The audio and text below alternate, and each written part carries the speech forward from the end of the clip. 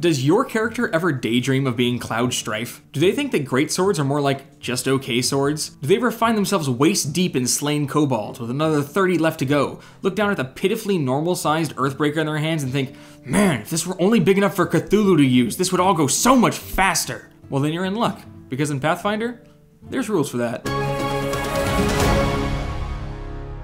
Massive, oversized weapons are a staple of popular media, from anime to, it's mostly just anime, but there's definitely something alluring about the idea of hoisting an axe twice as tall as you are and absolutely obliterating anything that gets within casual speaking distance. And Pathfinder gives us a couple of different ways to make that dream a reality.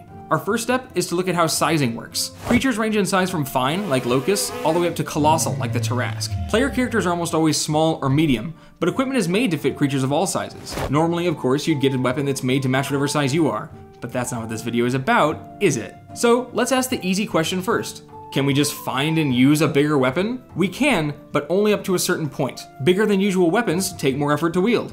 Each time your weapon goes up a size compared to you, it goes one step along the chain of light, one-handed, and two-handed. So, if you pick up a large scimitar as a medium human, it's gonna be a two-handed weapon for you. But here's the kicker.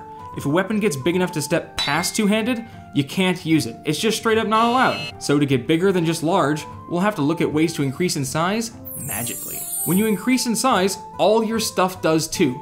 So, how big can we make ourselves? To maximize our maximizing, let's look at how magical size increases do and don't stack. Following up on a vaguer original rule, Paizo released errata which clarified that there are two categories of size change effects. And while you can gain the stacked benefits of both kinds at once, multiple effects of the same kind do not stack. The first category is for effects that change your actual size, like the spell Enlarge Person, which incidentally is exactly the spell we're looking for. One way to gain its benefits that still suits our ragey smashy needs is the demonic bulk ability you get as a Blood Rager of the Abyssal Bloodline. At level 4, you grow a size when you rage.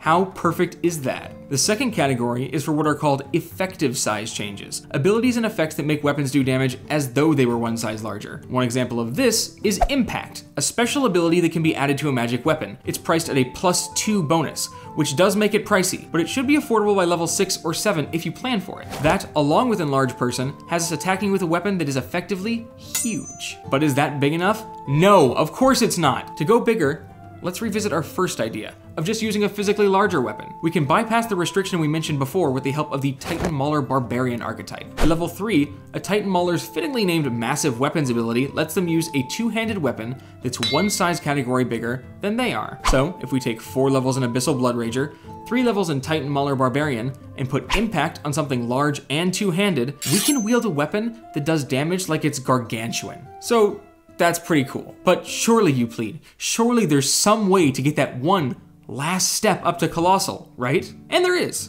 but it's a pretty steep investment. We'll start with 3 levels in Titan Mauler, just like before, but instead of classing into Blood Rager, we'll get our physical size increased by taking levels in the Goliath Druid archetype. To start, Primal Size gives us Enlarge Person as a spell we can cast even if we didn't take the time to prepare it. Then, after 14 levels in Goliath Druid, Wild Shape can act like the spell Giant Form 2, which, true to its name, lets us change into a huge giant, bumping everything we have up one last size. And there you have it.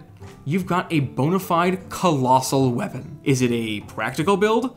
No, of course it's not. But hey, if you're trying to use a Warhammer fit for Cthulhu, practicality probably wasn't your highest priority anyway. Ta-da! That was entertaining, but I want more. Where can I get more? Tell me! I heard the crew of Door Monster does a bunch of podcasts over at Door Monster Podcast, which is a separate YouTube channel that has all of their podcasts on it. Oh, you saved my life. I'm going to take a long carriage ride in the next few weeks, and a podcast is exactly what the doctor ordered. Well, that's great, because they got hours and hours and hours and hours and hours and hours of podcasts.